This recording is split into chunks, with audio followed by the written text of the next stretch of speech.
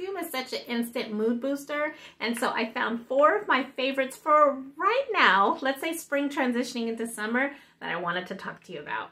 I'm going to start with Jo Malone Nectarine Blossoms and Honey, and actually it's really more of a note of honey. Guys, I don't think you could ever go wrong with Jo Malone Gucci Flora. I absolutely love it. I am very much attracted to florals.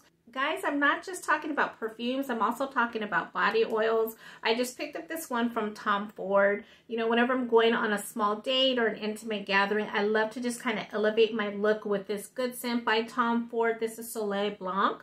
And also I love it because it has the shimmer of glitters that just looks so nice as the sun sets on your skin. This Angel Share by Kilian, this is something that is new that I am loving. I love this scent. Guys, I hope you enjoyed this. This is something different for me.